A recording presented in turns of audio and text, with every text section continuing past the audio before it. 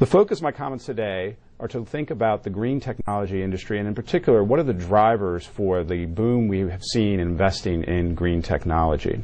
I'll also take some time at the end to talk about some new research that I'm pursuing, looking at these drivers, and in particular, looking at the role that public policy and private strategies play in driving entrepreneurship and innovation in green technology. Anecdotally, there has been massive growth in interest in green technology over the past 2 years. Renewable energy sector, for example, solar, wind, biofuels, have seen substantial increases in investment over the past 2 years. We've seen in the auto industry increased interest in alternative engine technologies such as hybrid, electric, and hydrogen fuel cell technologies. In sectors as diverse as retail, chemicals, information technology, we're seeing a lot of ferment around the potential for green technologies to basically transform different industries and different markets. So an obvious question is, what is driving these? While clearly the current recession has dampened some of the enthusiasm for green technology, it continues to be a broad class that grows. In 2008, while the rest of the venture capital market shrunk by about 8%, we saw that the green tech space grew by about 50%.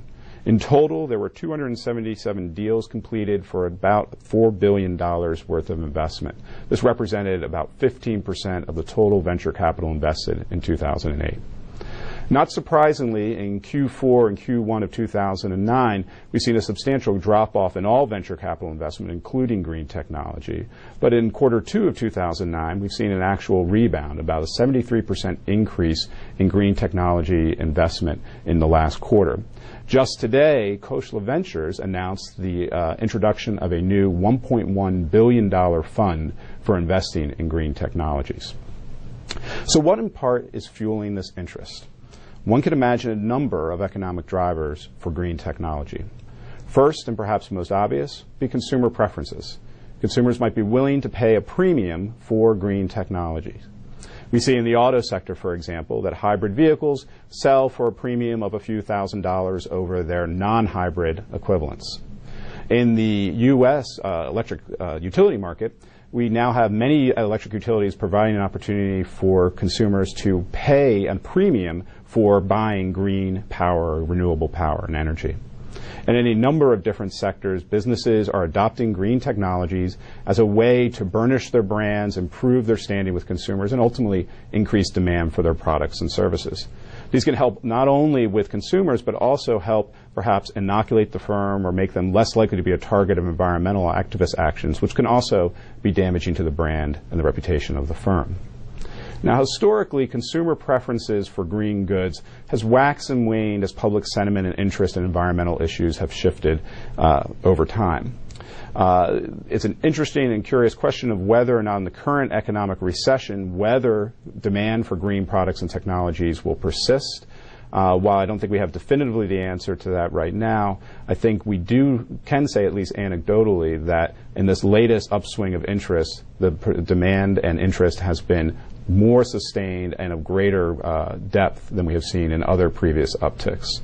I think looking forward, I think it's safe to say as the economy turns around that we'll probably see an uptick once again in interest amongst consumers for paying premiums for green goods and services. A second driver I'd like to discuss today is operational efficiency. Businesses and individuals might be pursuing and purchasing green technologies simply as a way to improve efficiency. The most obvious example would be lowering energy costs. When it comes to, for example, installing energy-efficient lighting or adopting efficient heating and air conditioning units, these are just but two examples of ways in which firms are looking to adopt green technologies to lower their cost structure. Now, when it comes to things such as renewable energy, such as solar, wind, biofuels, and the like, clearly part of the economic viability of these technologies is really dependent on the prices of traditional fuel sources, fossil fuel sources, such as oil and coal. Oil in particular, as I'm sure many of you are aware, has been quite volatile in the last year. About a year ago, oil prices on the global markets peaked at around $150 per barrel. It then bottomed out a few months later at about $30 per barrel and now has risen to about $70 per barrel of oil. Clearly, this volatility affects, once again, the viability of these alternative energy sources such as solar and wind. I think it's safe to say that this volatility increases the risk associated with investment in green technologies, and as a consequence raises the thresholds or raises the expected values needed to be generated out of these technologies to make them worthwhile investments.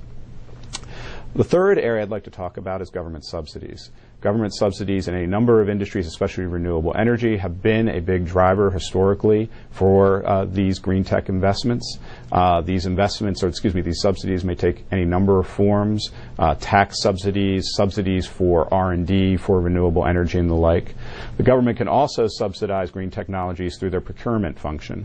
A very large purchaser, they can require that products and services have some type of green technology or green bent to them, and this can also drive some of the demand for green products and some of the drivers for incentives for green products.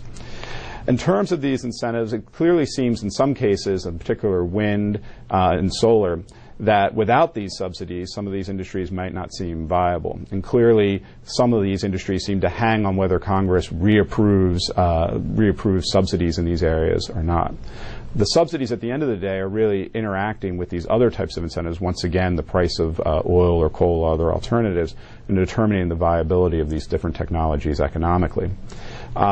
Just recently, there was a nice article talking about how, for example, subsidies at a state level for solar energy have been decreasing, been pulled back in by a number of states, yet simultaneously we've seen an increase in supply in solar technology that have driven prices down in solar. So once again, it's a more complicated story than just simply saying government subsidies exist and that's what drives the market or not. One could imagine with the current federal stimulus monies, many of which have not formally been released for green technologies and the like, that we're going to see in the short run an increase in these drivers for green technologies. It's just but one example, the recent Cash for Clunkers program in the U.S., while not particularly dedicated towards hybrid and alternative vehicle engines, clearly helped increase demand for those vehicles. The fourth area I'd like to talk about related to government subsidies is government regulation. Government might directly, in many ways, force green technologies or drive green technologies to be viable. In the U.S. auto industry, we have rising CAFE standards, which are going to require and drive auto companies to increase the fuel efficiency of their vehicles, leading to perhaps alternative technologies like hybrid and electric. In the electric utility sector, we see the potential for, and actually more broadly, the potential for a cap-and-trade system in global greenhouse gas emissions in the U.S. This could be actually a very, very substantial, significant driver of green technologies in the U.S. Estimates suggest that if we have, for example, a $30 per ton of CO2 equivalent permitting fee, that this will really change the dynamics of this industry quite drastically. Now, while it's not clear whether we will see a cap-and-trade system or even a tax subsidy or tax increase on greenhouse gas emissions in the U.S., I think the odds are significant enough that for any investors, for example, they need to be factoring in their expectations of such legislation in their estimates of the viability of different green technologies. Finally, I'd like to talk about strategic positioning. For the past 10 years, I've been teaching and studying strategy. And one of the things we know is that when we have a technology disruption within an industry, that this often leads to a disruption in the competitive order as well. New technologies, like we're seeing emerging in a number of green domains, often lead to niche opportunities. These niche opportunities open the door for entrepreneurs, other smaller firms to move in to what might be competitive markets dominated by larger players. Innovation might lead some of these players to grow and flourish, and in many cases they might supplant many of the existing dominant players within a given industry segment. It's not always clear that the firms who are currently the dominant players within an industry are going to be the ones who are going to survive and thrive as the technology shifts. Take the petroleum industry, for example. It's not clear whether a BP or an Exxon are going to be the ones best positioned to benefit as technology switches to, for example, wind or solar. While clearly they're going to be profitable firms for the foreseeable future, once again, it's not clear that they're going to be the market leaders in these new technologies. Similarly, if we look at the auto industry, I believe, and perhaps this isn't so radical a projection given the state of the U.S. auto market, but that we'll probably see an emergent auto company within the next 10, 15 years that you and I don't even know the name of at this point. The invariable two guys in a garage are going to come up with something new that might revolutionize the industry. Once again, we've seen in industry after industry before that when we have a change in the core technology, that it often leads to entrepreneurial entry and a competitive disruption within those industries. So I think it's this last driver that in part is really motivating a lot of the activity that we see in the green technology space, especially from the more entrepreneurial sides of the investment